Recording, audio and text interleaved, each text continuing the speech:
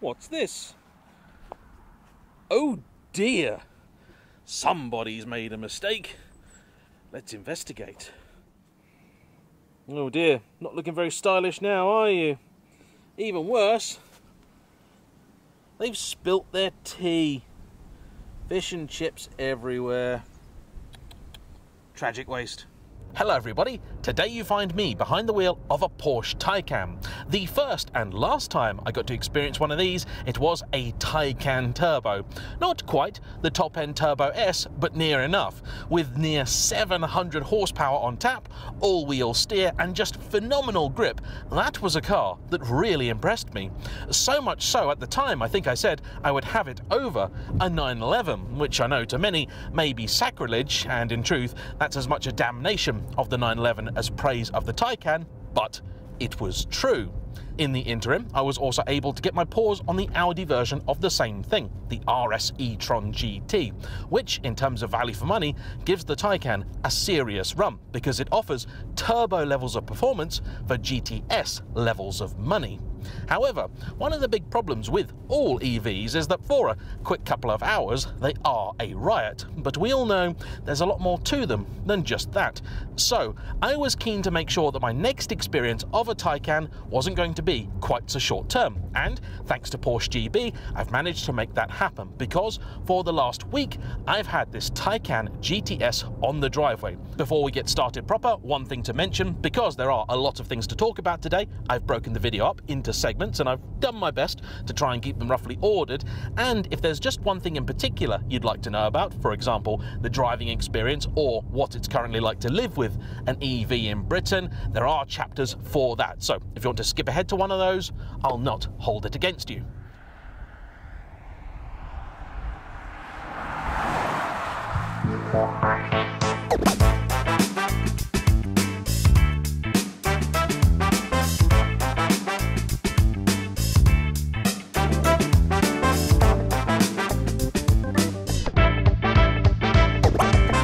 So then, where to begin? Well, I suppose it would be sensible to start by explaining to you what exactly it is that I've been driving for the last week. This is a Taycan GTS Sport Turismo, and in Porsche tradition, they haven't exactly made the model lineup particularly easy to understand, because you have a variety of different powertrain options and no fewer than 3 different body styles to choose from, and that's before you get into the options list. So, to explain to you a little bit more about this specific car, I'll hand you over to VoiceOver JM. Take it away. The range currently consists of 3 body styles and 6 powertrains. Not every trim is available with every body style, but the entry-level car is called simply Taycan. It costs £79,200 before options and is the only one with 2-wheel drive, courtesy of its single motor setup.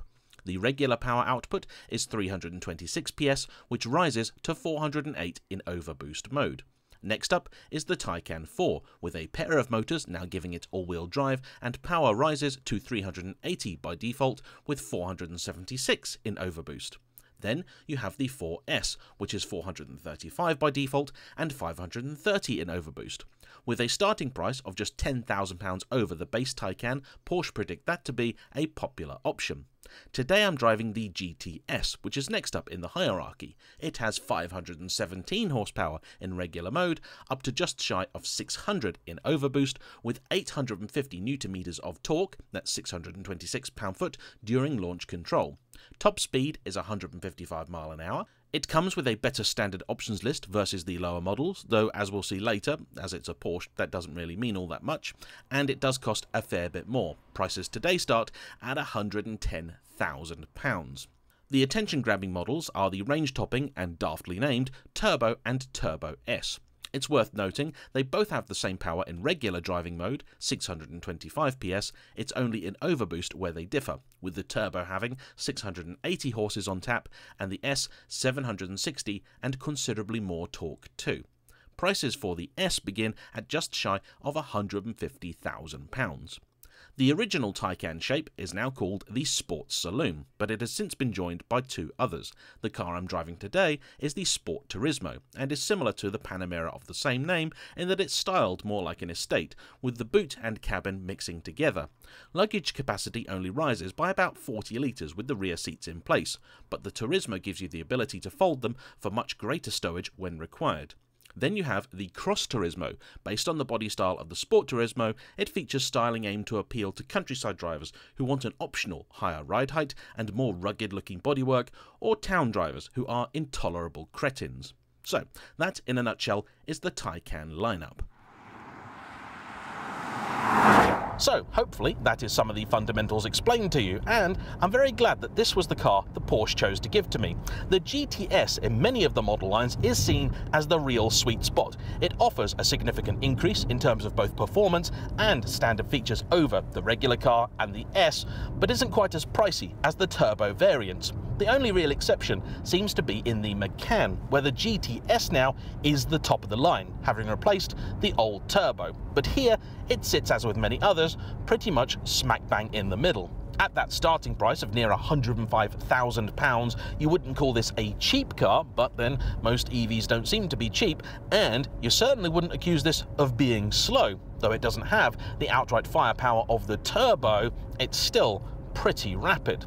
However, if it's bang for buck that you're after, it cannot be argued that the Audi will give you more for less, and that's before you factor in the options list. Here in Britain, Audi don't really have much at all in the way of options, instead offering several trim levels, the top of the line being the Vorsprung, but Porsche take a more traditional approach. The advantage of this is that Porsche offers a much greater level of customization, and I have to say there are quite a few things that I'd want on a car that Porsche offer you and Audi don't. However, this does come at a cost, and in Porsche tradition, there is a lot on that options list that really should be standard. So, once again, I'll hand you over to VoiceOver JM to talk you through what's been added to this particular car.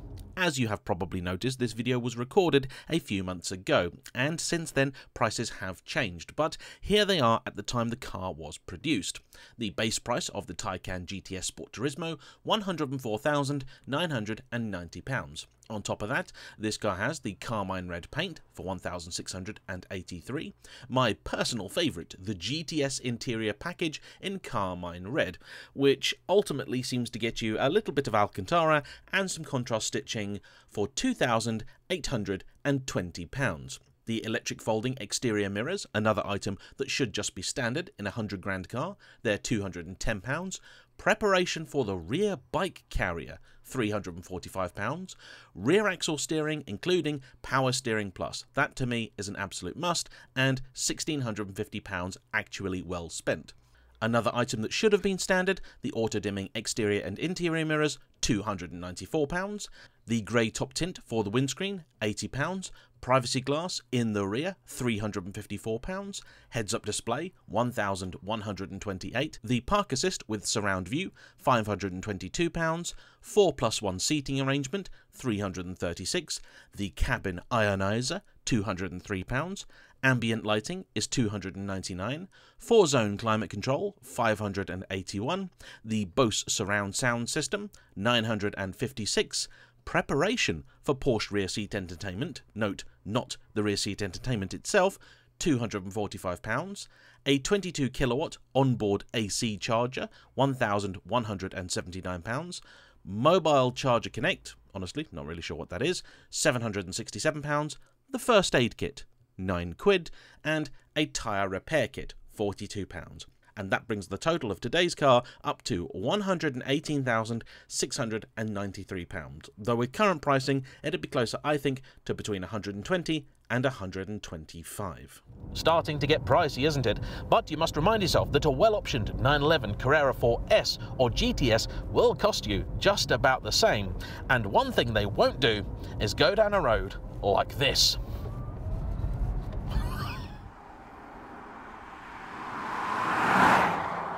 As an object to cover ground at pace, the Taycan GTS is just as remarkable as its turbo sibling. These cars are neither small nor light, almost 5 meters and 2.3 tons, but to drive it, you just wouldn't think it. The rear wheel steer does make a tangible difference, and to me, if you're a sporty driver or not, it's an essential option, because when you're doing this sort of stuff, having a bit of fun, it makes the car a touch more lively, more agile, and even when you're doing the less exciting stuff, it does make the car considerably more maneuverable. This in town is not anywhere near as bad as you might think, up until the point you try to park it and you realise it's still quite a size, this, at least here in Britain. Had you asked me before this week, I also would have said that it would be this body style, the Sport Turismo, that would be the one that would have the greatest appeal, because I'm a sucker for an estate or a shooting brake, and you'd imagine it adds a little bit of practicality to the Taycan. I think it's not a bad looking car, certainly seems distinct enough from the Audi, but somehow the Audi wears the regular shape just that little bit better.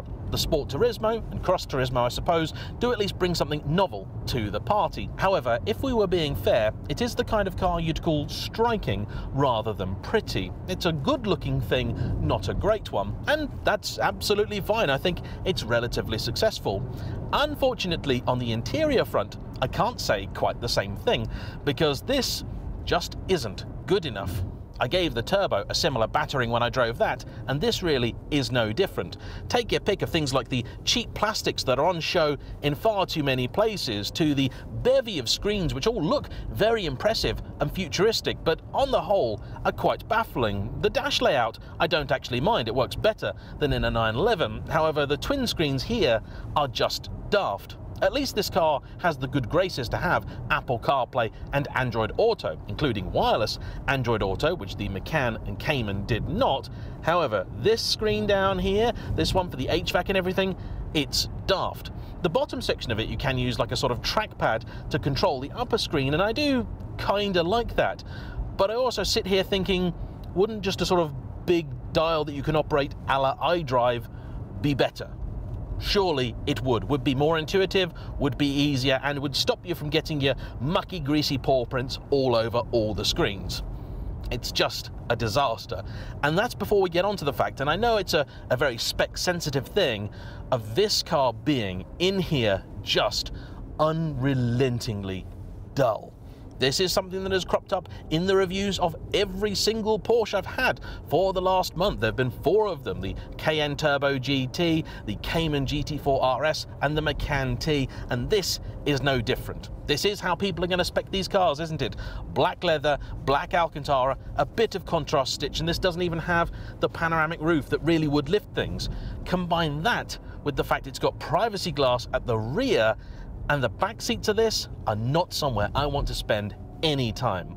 First off, there just isn't all that much room. I don't have particularly long legs. I'm 5'10", but longer of torso than leg, and I can just about sit myself behind myself. I've got room, I'm not touching the seat, but I'm not far off. However, it's just bleak back there. And one weird thing about the Taycan that I didn't notice previously, because I only had to get in and out of it once essentially, is just how awkward it is to get into. Every single aperture in this car seems to be misaligned, like they put the door in the wrong place. This B-pillar here is really big and chunky, and at the rear it's exactly the same. Getting in and out of the seats in this car is difficult, needlessly so. I took my elderly grandmother out in it the other day, and she was not impressed with this car. It was a real faff. You catch your knees on the edge of the dash here, which sticks out for no apparent reason, and it's all just a bit weird. The vents are not adjustable, and though you've got some funky menu settings which you can kind of use to do the same thing, why do we need to adjust the vents in a menu? What was wrong with just grabbing the vent and pointing it where you wanted it? Surely that was the most intuitive thing you could have possibly done, and adjusting it in the menu just doesn't work that well. It does not. Even little details like the fact that you've got your window switches and that down here, and you've got your mirror switches as well, and they're all level, they're all flat, they all kind of blend into one. It's a disaster, the interior of this car, an absolute and total disaster, and it does not feel the £100,000 car that it is. Well, £120,000 in fact. And do not get me started on the GTS interior bit. I'm sure VoiceOver JM's already told you about it, but oof, it makes my blood boil that. I do not know how Porsche sleep at night charging people near £3 for a GTS interior on a GTS. Well, actually, I know how they sleep at night. On a very expensive bed, I assume.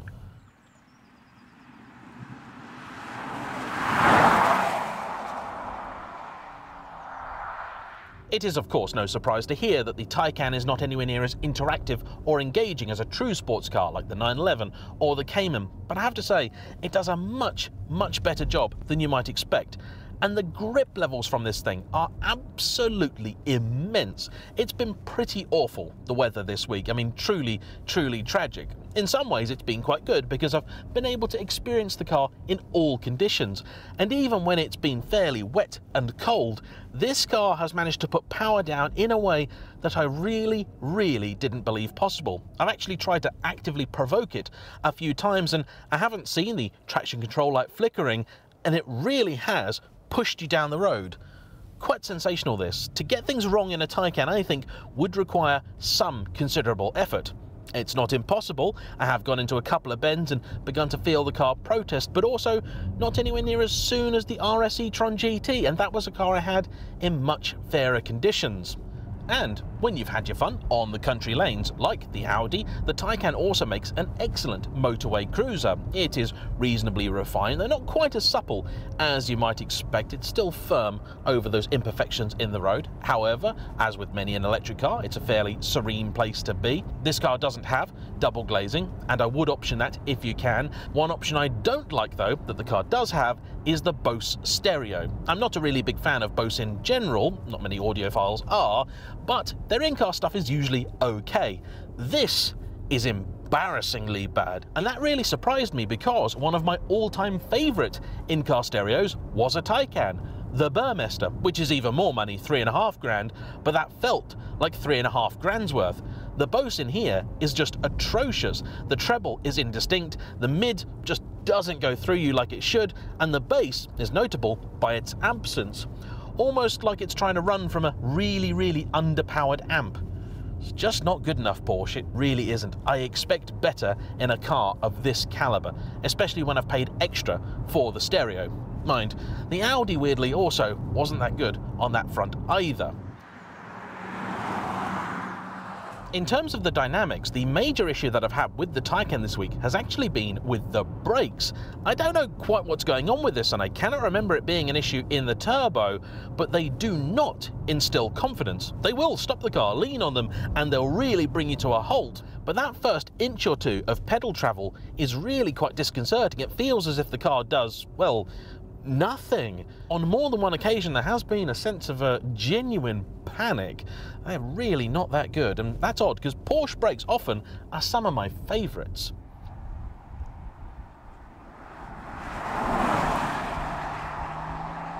So then, in summary, the car is pretty good to drive. The steering is decent enough, not award-winning. The brakes, they're really not good, but I'm inclined to say there's something off with this particular car perhaps because the turbo didn't have that issue. The ride quality is very good. The stowage space is decent too. The boot is a really good size. Not amazing, but for a car like this, I think it can take more than enough stuff to deal with most usage scenarios. The rear seating arrangements aren't that great, though the interior effect can be improved by better specification. Get the panoramic roof, put some lighter materials in here, and it will be a lot better.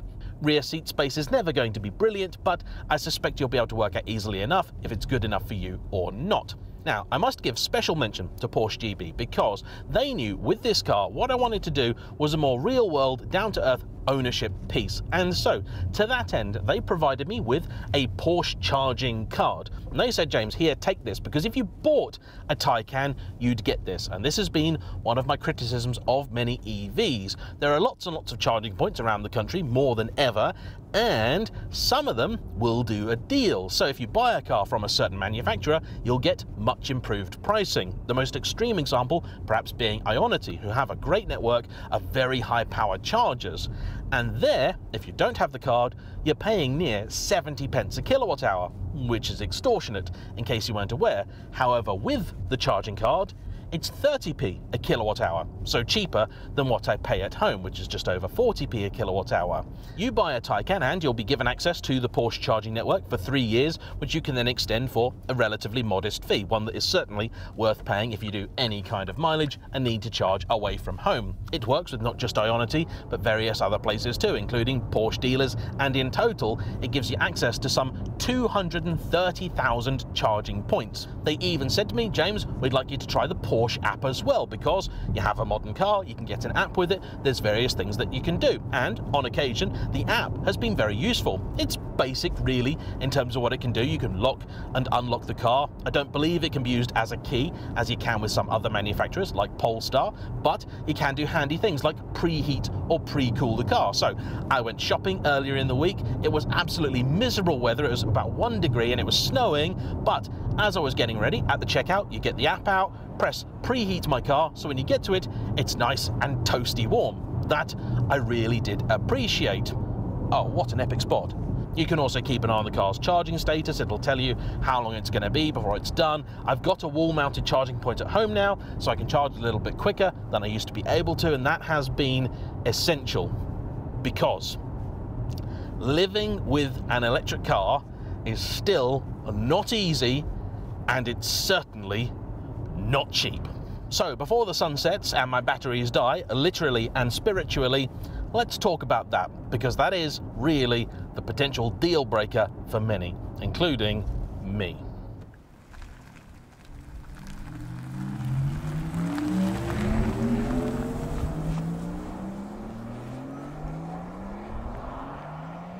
It may be obvious to some, and less obvious to others, that EVs, like their combustion engine forebears, are not all built equal. And for a long time, there was a general idea that if you had an electric car, yes, it'd cost you more initially to buy, but would be monumentally cheaper to run. And indeed, about 5 or 6 years ago, that was the case.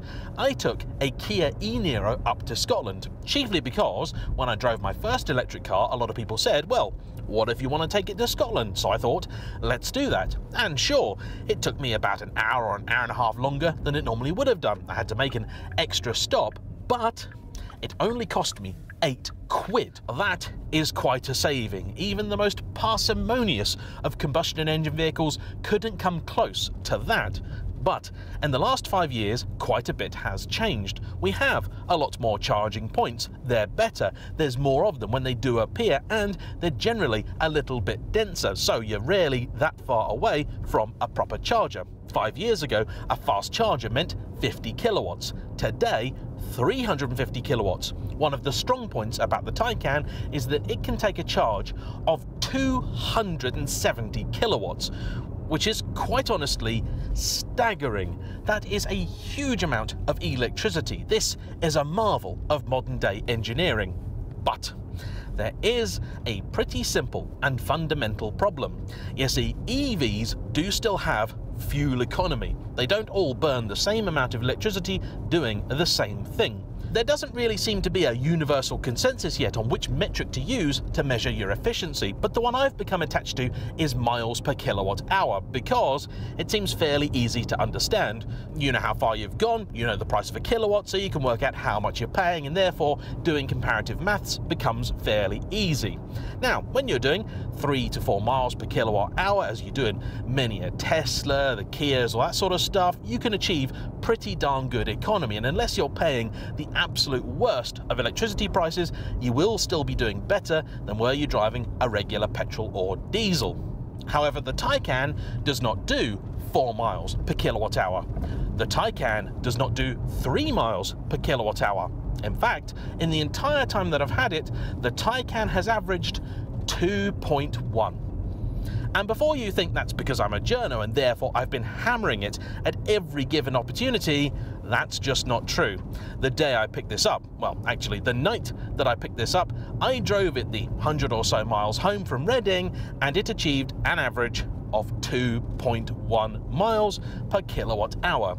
Meaning that despite the fact this has a fairly generously sized battery, 93 kilowatts or so, with about 83 kilowatts usable, the range, even with a completely full charge, is only about 220 miles. Yes, the weather will almost certainly have been affecting it. It may be a little bit better in summer, but the fact is, we live in Britain. Well, I do anyway, I don't know about you, and here it is sort of 5 degrees for quite a bit of the year. So this, to me, just can't do the journey that I often do. Going to Silverstone and back for filming is about 200 to 230 miles, depending on which route that I take, whether there's traffic or a diversion or something like that.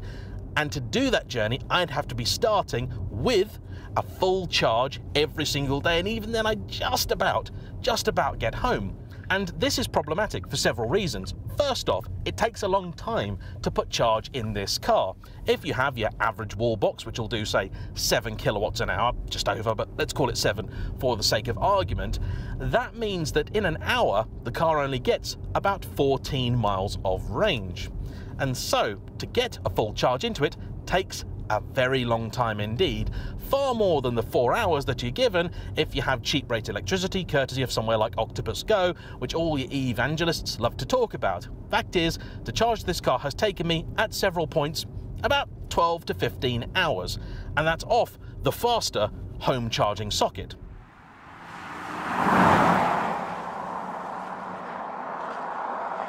And naturally, bigger battery, more kilowatt hours, worse efficiency means it's more expensive too. Not only will you spend longer at the pump, you'll pay more for it as well. Depending on where you go, filling this car up could cost you anywhere from, well, potentially nothing to about 60 quid. And that's for your 200-ish miles of range. That's just not good. This week, I have spent about £200 on electricity. And before you say, yeah, what you mean, James, is that Porsche have spent £200 on you swanning around in their Taycan. No, I don't. On the Porsche app that they give you, you also have a map that'll show you where all the charging stations are that'll work with the Porsche card. And there isn't a single one within 25 miles any direction of where I live. So I thank you very kindly for lending me the charging card, Porsche, but I regret to inform you I haven't actually spent a penny on it. Not because I didn't want to, but because I physically wasn't able to. At no point in time was a charger that worked with the Porsche card even remotely close to where I was going to be, and I wasn't going to drive an hour out of my way just to get some slightly cheaper electricity. I don't have that amount of time on my hands. In case you're wondering how this compares with a regular combustion engine vehicle, if you're paying about £1.50 for your fuel, which is a guideline price for super unleaded, which is what I tend to use, you'd be doing the equivalent of about 30 mpg in here. So, for the performance on offer, it's very good. And I must at this point remind you that much of my moaning now is not Taycan specific. All EVs will experience reduced performance in winter. A combination of online articles with scientific research and anecdotal tales from industry friends tells me that in summer conditions I could expect up to 20% better range from the car, which would make a big difference to me, both in terms of practicality and cost. My journeys are also mostly motorway, which for an EV are actually the worst case scenario. If your usage is primarily around town, then the range will rise dramatically and costs fall accordingly. In addition, though charging at home does take a while, the incredible performance of the Taycan's battery pack means that at a suitable charging point, you can take the car from almost empty to 80% in about 20 minutes. It also seems fair to mention that although there definitely isn't a Porsche network charger anywhere near my house, I did double check after this review, I do live in the sticks, and on my major route that I take to Silverstone, I do pass 4 high-speed charging stations which are on the Porsche network.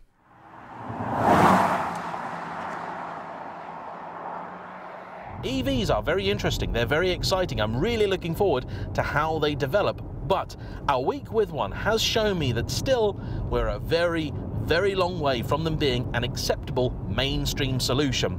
This is a car for posh company directors to swan about because they're likely going to buy it through the firm, so they don't really pay much for it at all. They'll write it off against tax. They pay currently no benefit in kind, though that will be changing, and I'm sure they'll convince the directors that they need to put a charging point in so they can all get that nice environmentally friendly electricity, but what they actually mean is that they're just going to bill the firm for it so they don't have to pay for it.